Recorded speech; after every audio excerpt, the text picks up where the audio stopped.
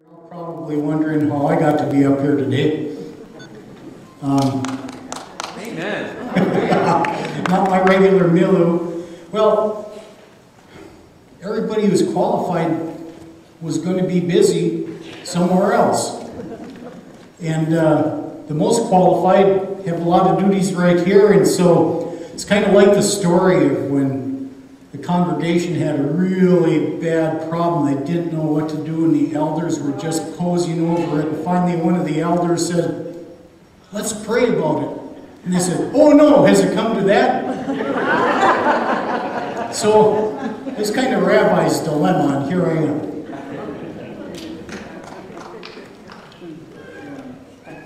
Is anyone else nervous? Oh, good. Well, I'll be teaching a lesson today. I know for some of you that means that lesson this is pretty interesting. I'm going to take me a nap. So if that's what comes upon you, you can watch it on video later. I'm going to start out, and Leonardo aptly brought that out about Rabbi. Reminds me of a story about, is related by Cicero, who was an orator in the 4th century before the Common Era. And stories about a man named Damocles. It was the sword of Damocles. And he was a courtier in the court of Dionysius II of Syracuse on the island of Sicily. Cicero was a really interesting man. He was born tongue-tied and became a famous orator. So I guess you can't overcome things. Cicero, as the story goes, went down to the shore and picked pebbles that had been washed smooth and put them in his mouth and practiced speaking so that he could enunciate even with a mouthful of rocks, and he overcame his tongue-tiedness by that. There's a famous saying, well, it might not be famous to everybody, but it's one of the quotes of the world. "I prefer tongue-tied knowledge to ignorant loquacity." Well, there we are. There's the rabbit going down the trail, and here I am on it, and you're with me. Well, anyway, Dionysius II had this guy, courtier, and you know, courtiers always seem to develop this urge to be the guy on the throne. Well, Damocles had a really bad case of it. So Dionysius II says, "Okay, I'm going to have you sit on my throne." And, "Oh, good," says Damocles. The problem was, Dionysius II, to bring him to a lesson, took a very huge, heavy sword, tied a horse hair from the tail of a horse on it, hung it up above Damocles. So he sat in the throne, but up above his head is this sword. And so we get the story of the sword of Damocles because you keep looking up, thinking, well, it's pretty nice on this throne, but there's a lot of things that could happen. It's kind of like Rabbi's position, sitting in the on the throne of Damocles, because there's all sorts of flack that happens in life. And so that's why I'm here today. Thanks, Rabbi. You want to hold a sword above your head?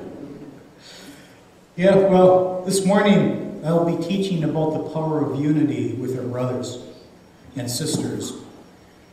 And one major detriment that our adversary so successfully uses against us, it's the detriment, it's a word called offense.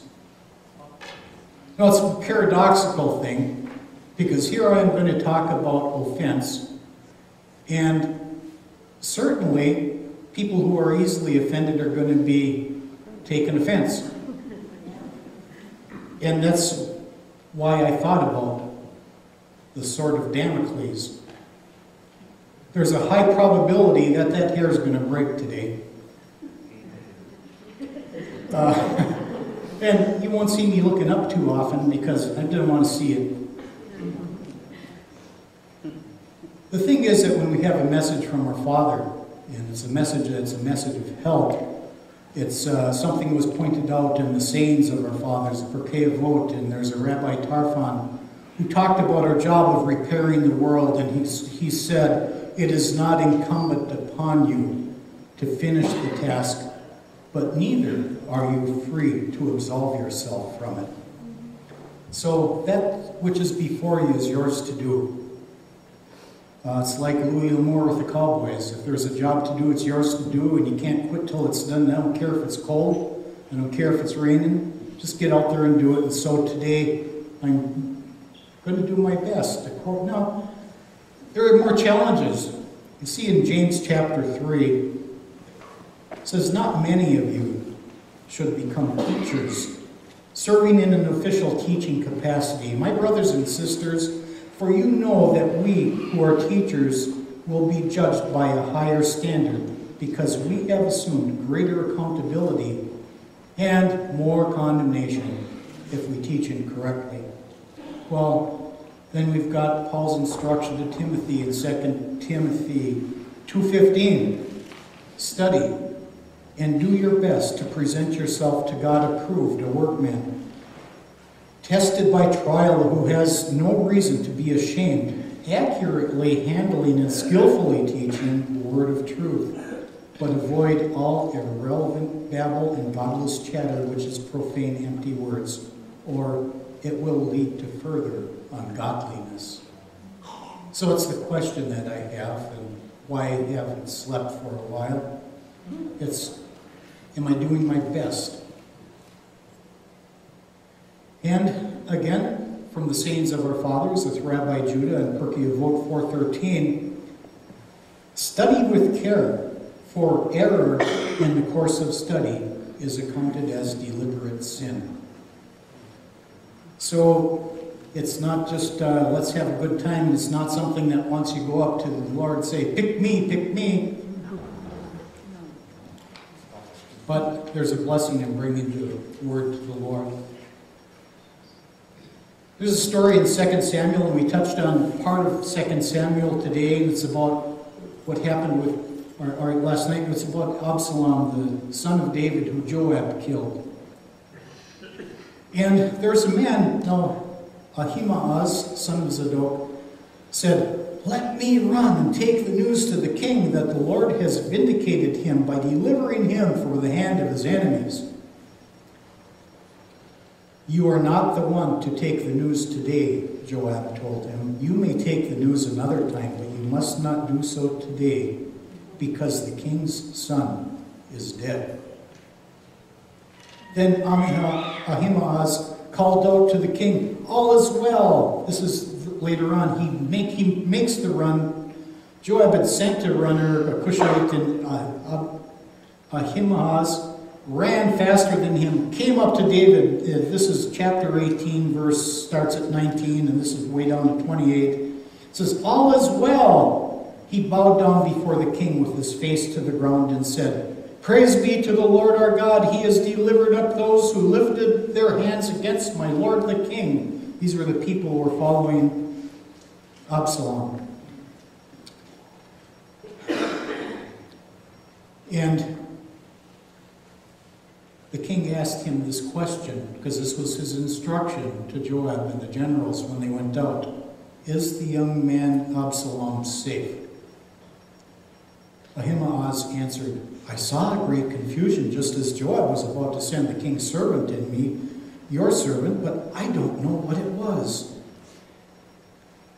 Ahimaaz, he wanted just to bring a sweet message to David the king. He wanted to be the bearer of good news. Hey, your enemy's defeated. But when asked the direct question, he just lied outright to David. He brought a message that wasn't respecting his audience at all. So,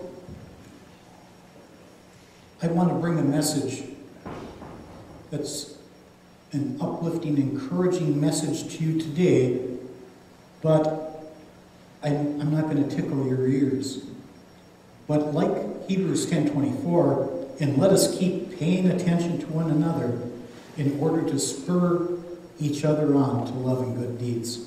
You know, several weeks ago, a rabbi spoke about the glory of God, the Shekinah, his manifest presence, and how it would be lovely for us to have the manifest presence of God here in our midst, and that we would be in its midst. Psalm 16:11 says, "You will show me the path of life. In your presence is fullness of joy. In your right hand there are pleasures forevermore." Well, in order to understand this correctly, let's take a look at the logic of a snowflake. We say that if an object is a snowflake, it will melt when it gets hot. You can understand that. Well, if when it gets hot it doesn't melt, it's not a snowflake, because we know if it's a snowflake. So we know that if we are in his presence, we will have fullness of joy. And then if we don't have fullness of joy, we are not in his presence. That's right. Well, today let's walk along a road together toward the fullness of joy. I'd like that. And the manifest presence of God. Let's hide in the shadow of his wings, receiving healing and pleasures forevermore from his right hand.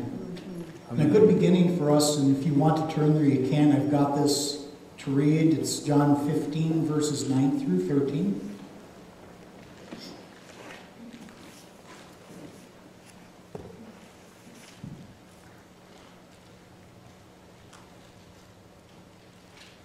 And there we start out, "Just as my Father has loved me, I too have loved you.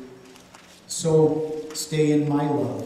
If you keep my commandments, you will stay in my love, just as I have kept my Father's commandments and stay in his love.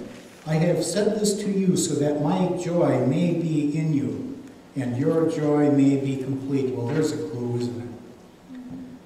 "This is my command, that you keep on loving each other, just as I have loved you. No one has greater love than a person who lays down his life for her friends." Similarly, in Romans chapter 12, I'll just read this. If you want to go there, you can. This is verses 9 through 21. "Don't let love be merely an outward show. Recoil from what is evil and cling to what is good. Love each other devotedly and with brotherly love. And set examples for each other in showing respect. Don't be lazy when hard work is needed, but serve the Lord with spiritual fervor. Rejoice in your hope, be patient in your troubles, and continue steadfastly in prayer. Share what you have with God's people and practice hospitality. Bless those who persecute you. Bless them, don't curse them. Rejoice with those who rejoice and weep with those who weep. Be sensitive to each other's needs. Don't think yourselves better than others, but make humble people your friends. Don't be conceited. Repay no one evil for evil, but try to do what everyone regards as good. If possible, and to the extent that it depends on you, live in peace with all people. Never seek revenge, my friends. Instead, leave that to God's anger, for in the Tanakh it is written, Adonai says, vengeance is my responsibility.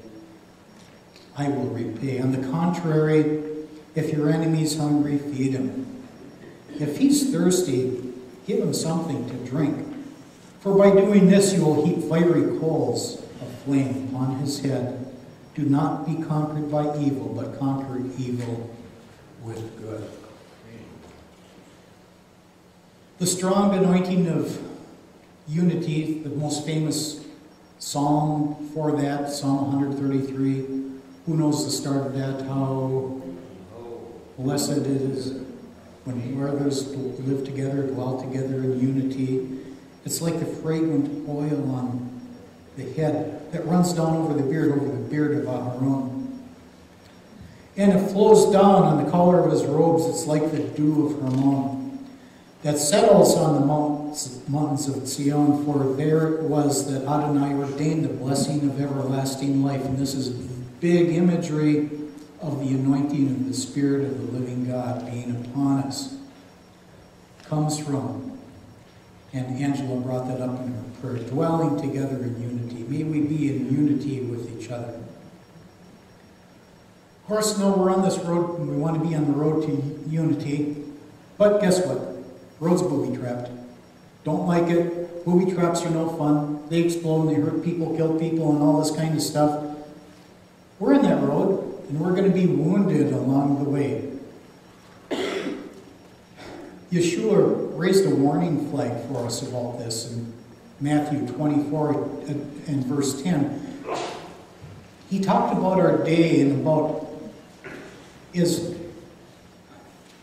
being scandalized. The Greek word that's used in there in Matthew 24:10, it says, "And then shall many be scandalized, and shall betray one another, and shall hate one another." The word is scandalizo, so it's pretty easily seen that that word is scandalized.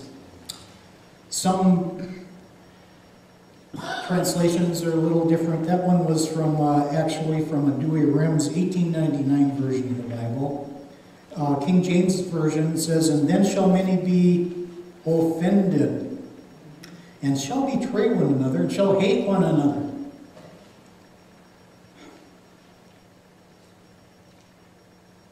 That spirit of offense, it's pernicious, and it's like, okay, something happened bad. Oh, I'm so scandalized. It's like, yeah, right, like you never did anything. But that's where we are. We get scandalized. We are offended and put our offense and raise our offense above everything else. There's a spirit of offense, and sometimes it's a little mild. It's kind of like, you know, the story about the young Jewish man who got 2 sweaters from his aunt. And his aunt was coming to visit, so he had to pick one to put it on. So I know I have to wear a sweater for Auntie, so he picked one, put the sweater on, and the aunt comes and sees him and looks at him and says, "So what was wrong with the other sweater?"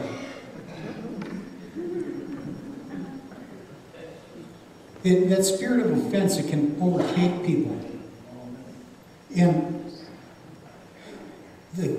Stanley brought this up in his Beit Midrash about Protestant or Protestant. Well, we have Martin Luther, who was Protestant. Martin Luther had a spirit of offense about him, evidently. Martin Luther was so enthralled and loved the Jewish people so much that he made a big evangelical writing and encouragement to them to come into the same belief as he, and it didn't happen. And he got offended, and he didn't forgive. What he had anticipated didn't happen. He held it tightly against him, and as a result of that, what did Martin Luther do? Publish the famous manuscript, The Jews and Their Lies, and recommended all of the things that Hitler used to justify the Holocaust. Because Martin Luther was offended and he couldn't let it go. And we need to watch out in the Messianic movement, because we carry oftentimes with us a Protestant heart. We've come to where we are because we've protested in our own thoughts and minds about the place we left. Some of us came from one spot and some another. Some of us came from not believing in anything. But if we've come with a Protestant heart, the one thing that's very big for us that we need to do and always remember is that we need to forgive the people we protested against if they had wronged us, and even so, make a place for them in our heart. Because they aren't the same as us, but guess what? You know, the people that we've come from, largely most of us have come from a group that believed in Yeshua. They still believe in Yeshua, and God still looks favorably upon them. And their ways are different than our ways. They're not our enemy. and they need our forgiveness. And if we can ever do something good for them and kind for them and lead them and show them who Yeshua is in the best fullness possible, that's the biggest thing we can do. Pray for them that God will bless them. You know, if we pray real hard for an enemy, what's the best blessing that there is in the entire world? Isn't that relationship with Hashem? Well, if we ask our Father to bless our enemies with the very biggest blessing possible, they're going to come to Him, and then they aren't going to be our enemies anymore. I mean, it's a really win-win situation. So, you know, everybody takes offense. All of you take offense. I take offense. The issue is, when you take it, put it back down. Get rid of the offense. Don't let that offense develop a bitter root. We're going to get to the Torah portion now. Genesis 49. I'll be touching on some of the blessings of Jacob's children. And the children that we're going to be looking at are starting with Reuben. We're going to look at Simeon and Levi and Gad.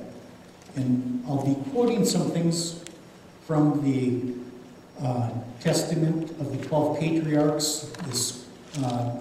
Fragments from that were found in the Dead Sea Scrolls. At Qumran, not in the scrolls, but they were found with the Dead Sea Scrolls. So it's really ancient.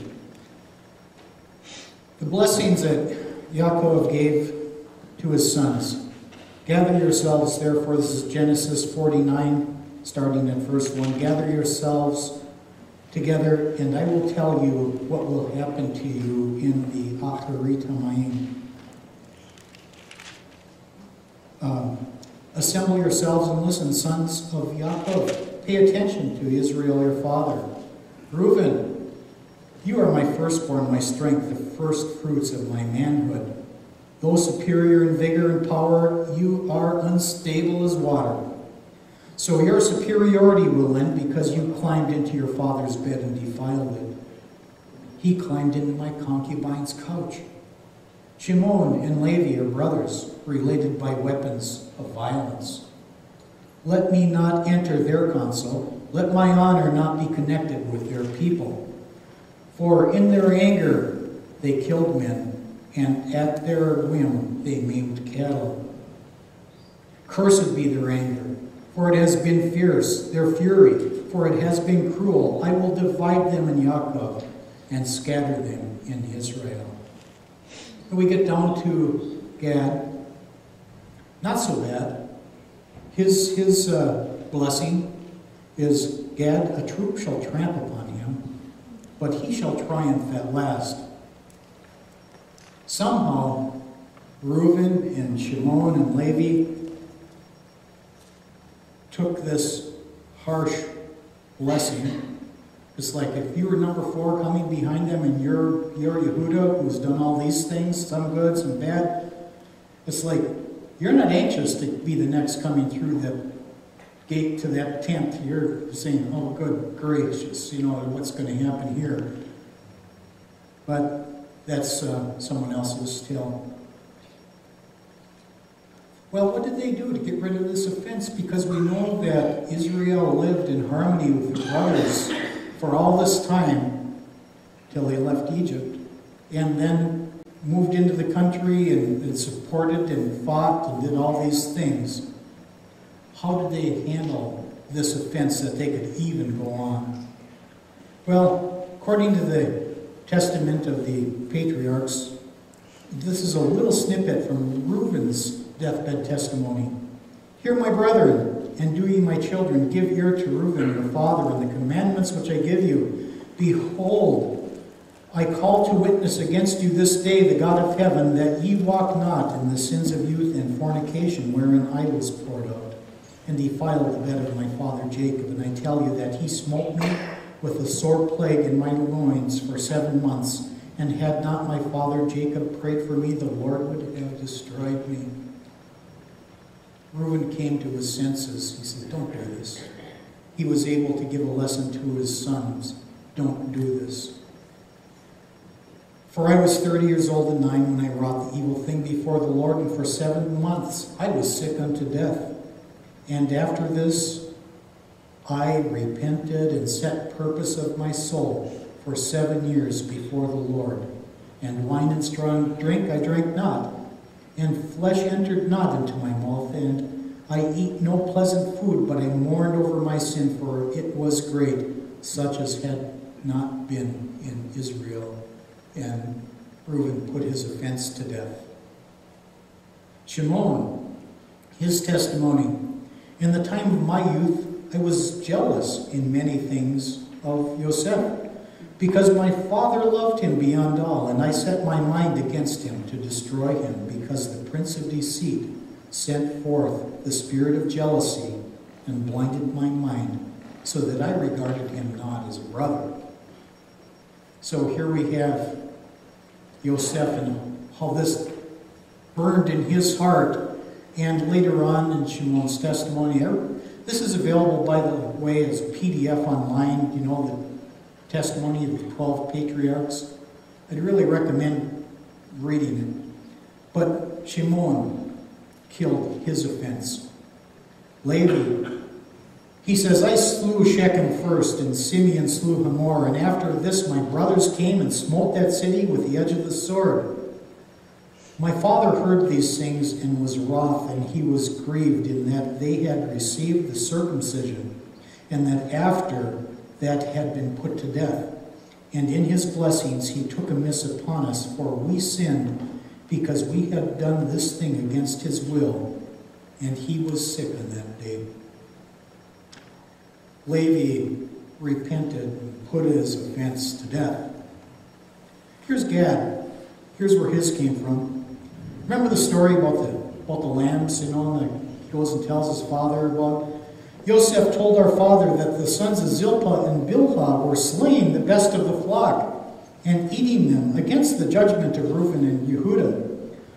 For he saw that I had delivered a lamb out of the mouth of a bear and put the bear to death, but had slain the lamb, grieved concerning that it could not live, and that we had eaten it. And regarding this matter, I was wroth with Yosef until the day that he was sold.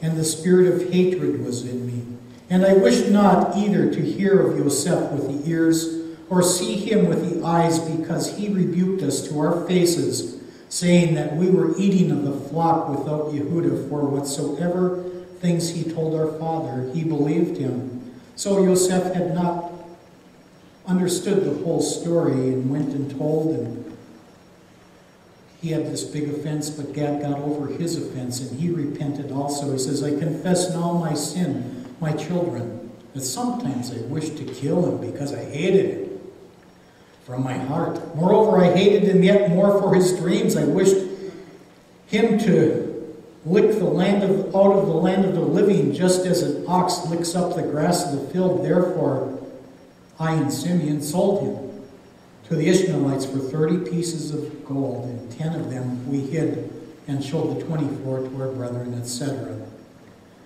And says, now my children, hearken to the words of truth, to work righteousness, and all the law of the Most High, and go not astray through the spirit of hatred, for it is evil in all the doings of men.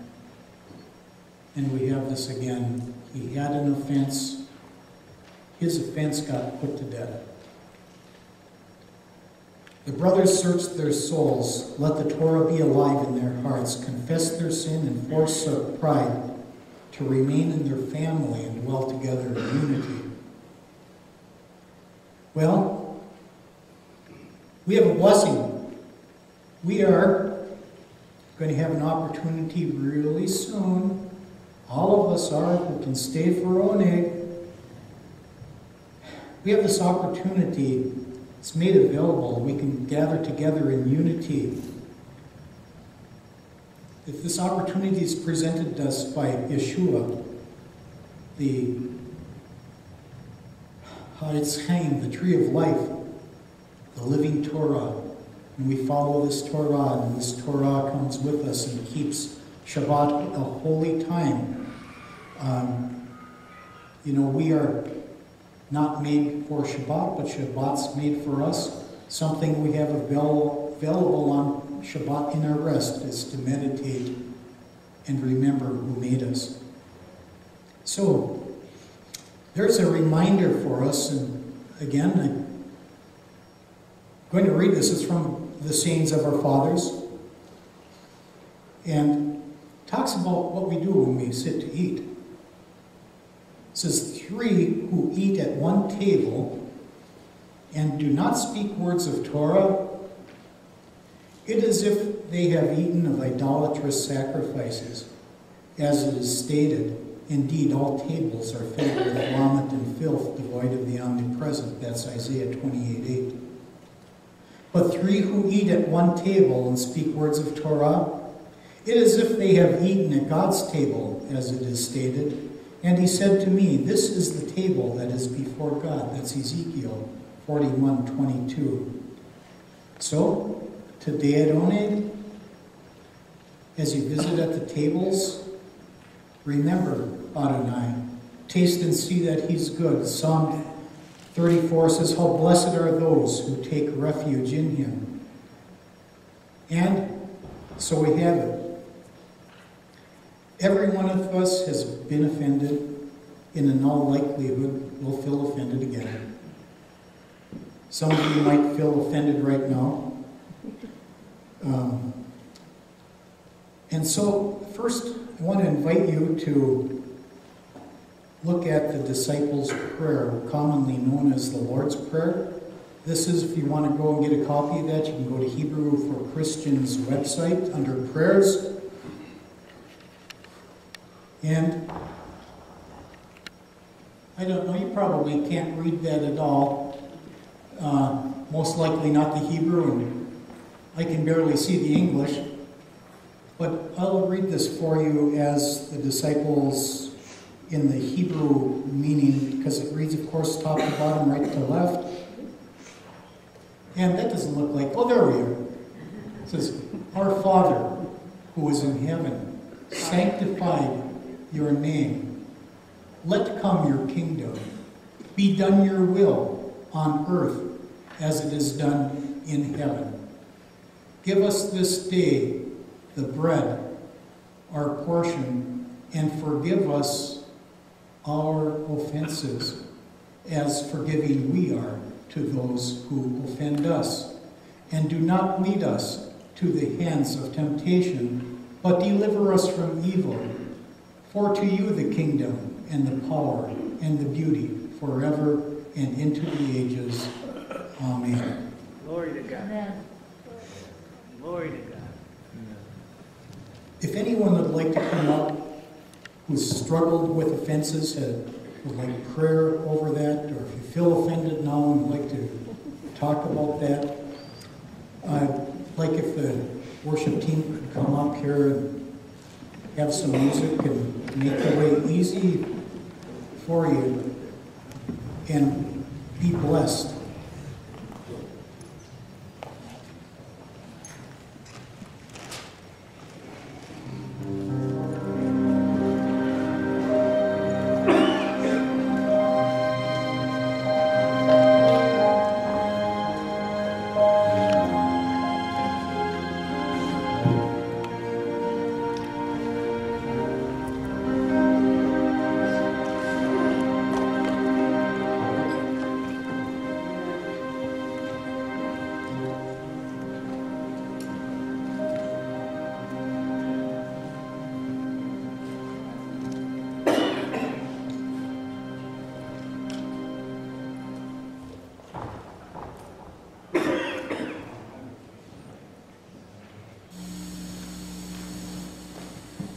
As Dan was saying,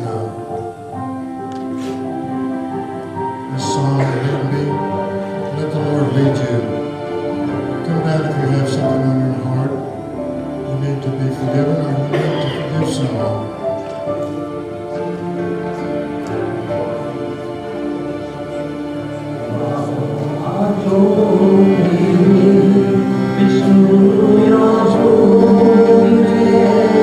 It's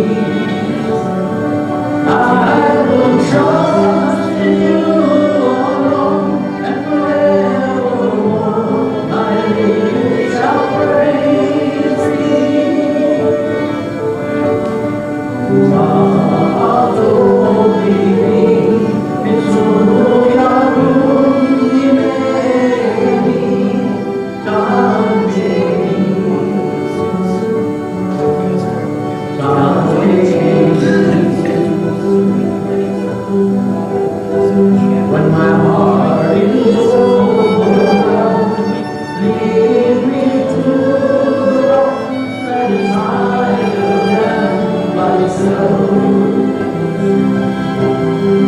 Come take me, come get me.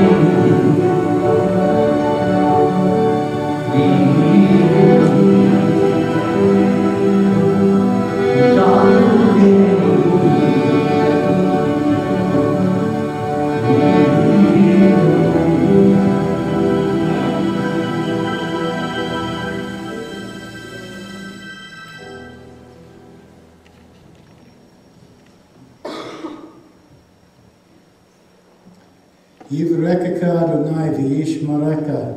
Yair Adonai panavaleka v'yichineka. Yasa Adonai panavaleka v'yasem lacha shalom. May God bless you and watch over you. May He shine His face toward you and show you favor. May He be favorably disposed toward you, and may He grant you shalom, that thy way may be known upon the earth, and thy salvation among all nations. Amen. Go down to Oneg. Enjoy that with Yeshua at your table, where 2 or 3 come together in His name, there is He with them. Blessings.